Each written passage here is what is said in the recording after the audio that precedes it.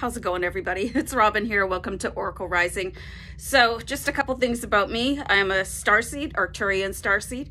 I am a light worker and an empath and a healer. Okay, so I'm here to help you guys on your journey in any way that I can. So sending love and light.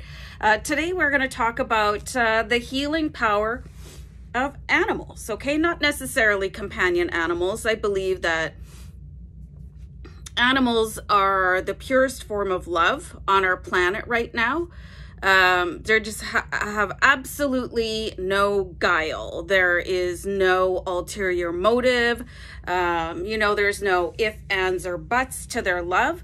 They just come in with their hearts open wide and they'll just share their heart with you. Okay, so there's more to it than that. Okay, so there are animals that will be part of your soul family contract. They could just come in for a quick reason or a season or a lifetime for you, just like people. But there's just such a different way of receiving love from an animal. It's like they just crack you open in a specific way that is so absolutely beautiful. You guys have probably heard me talk about my dog Lacey. I really wanted her to be in the video today, but she's napping. She has a very busy schedule. So do you have a companion animal, or do you share an experience with an animal where they helped you over possibly the roughest period of your life? Or did they help you to see a higher version of yourself? So that's what I'm here to talk about today. So I'm going to talk to you guys a little bit about my journey with Lacey, because she did come into my life at one of the darkest points, and she really helped me through it. And I just had this beautiful experience with her a couple weeks ago, and that's what really inspired me to talk about companion animals or other animals that are just here to really help us on our journey. Okay, so I really like to dance. So I was listening to this song, really beautiful, and I had my eyes closed and I was dancing away, and she jumped up and she put her paws on my chest, just really beautiful gesture. And I opened my eyes and I extended out my hands and she put her paws in my hands, and we just danced for a few minutes. And it was like, I was just moved to tears because it's so beautiful, just the love shining out of her eyes, and to see that total 100% acceptance. And I'm going to start crying again. And then it's like she just sent me this message that she was showing me the possibility for the highest version of myself in this lifetime, because she's never angry. She's never depressed. She's always in a good mood. She's always willing to share and support. She's aware of my moods most of the time before even I am.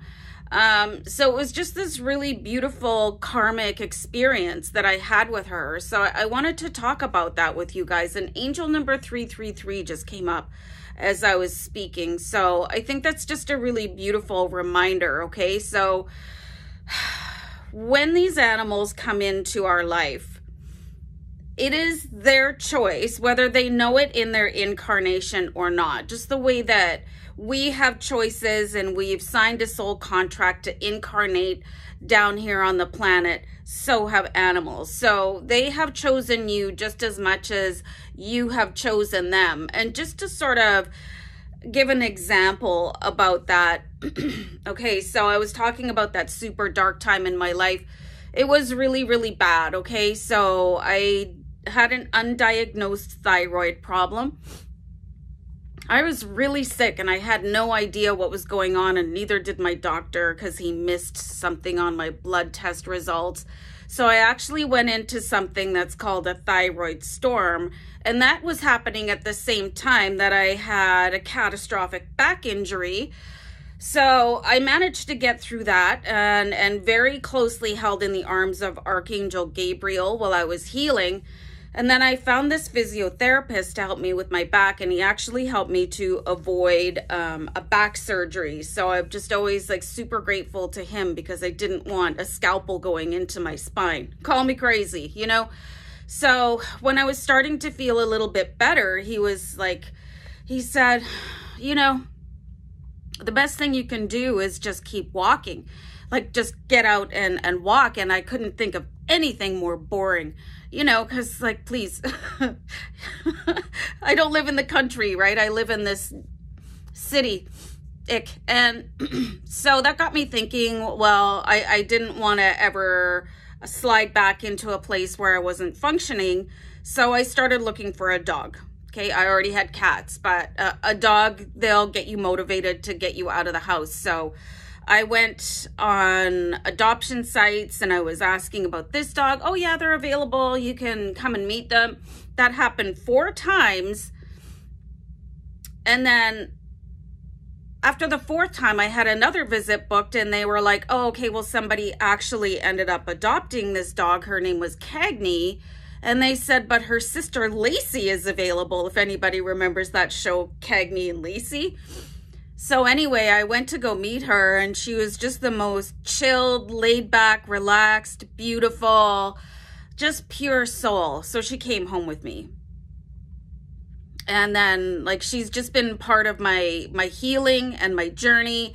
That was right around the same time. And I think the timing was there intentionally that I would meet her, because she's been right by my side on my spiritual awakening. And I honestly just don't know how I would have made it through, you know, all these years of, you know, what's going on in my life and healing. And, you know, so these animals are just, they're not just showing up in our life randomly.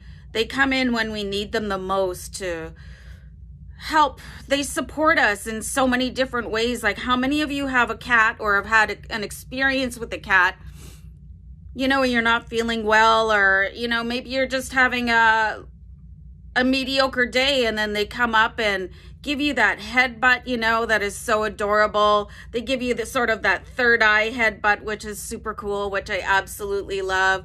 Curl up on your lap and purr, and it's like such instant relaxation. So, you know, I just wanted to really just make a video honoring all these animals in our lives that come to help us heal, and they heal communities. You know, there's support dogs. There are dogs that are working to help people that are incapacitated one way or another, you know.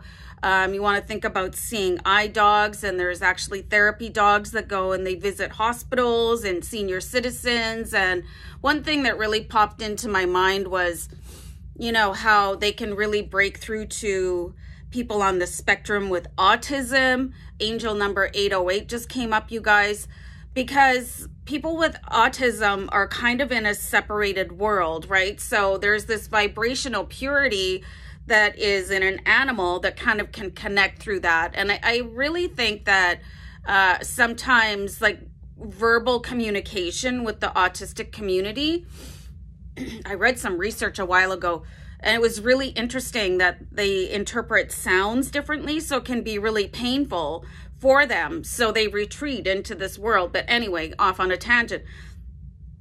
But an animal, in their quiet acceptance and company, they sort of surpass any sort of verbal communication or body language, and they can sense immediately what is going on in your heart and soul.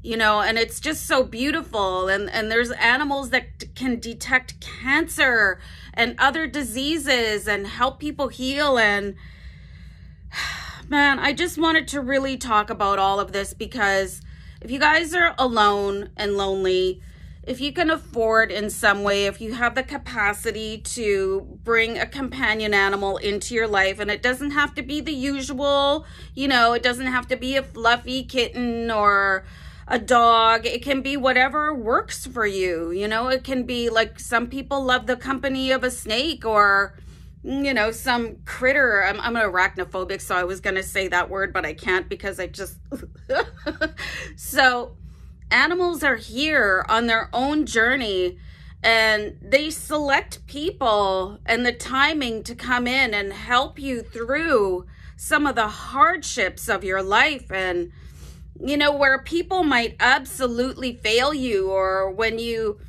just can't speak your worries out loud to another person because they might think that you're unconscionable, or, you know, they might look down your nose, but their nose at you. But if you confess to your companion animal, like these things that are dark and painful, you know, you have this sense of like an absolution and being understood and never, ever, ever being judged, which is one of the most beautiful feelings in the world. So I really just wanted to, you know, give sort of an ode to animals and the role they play in our lives and the majestic healing of their unconditional love.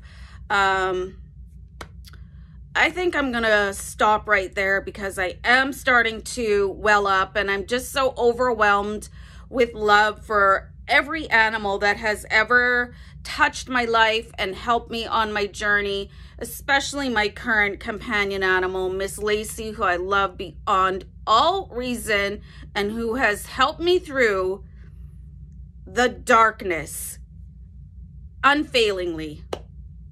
Okay, I'm gonna go. Guys, if you have a cherished companion animal or a familiar, please feel free to drop their name in the comments. I'm gonna go cry. For real. Bye, guys. Bye.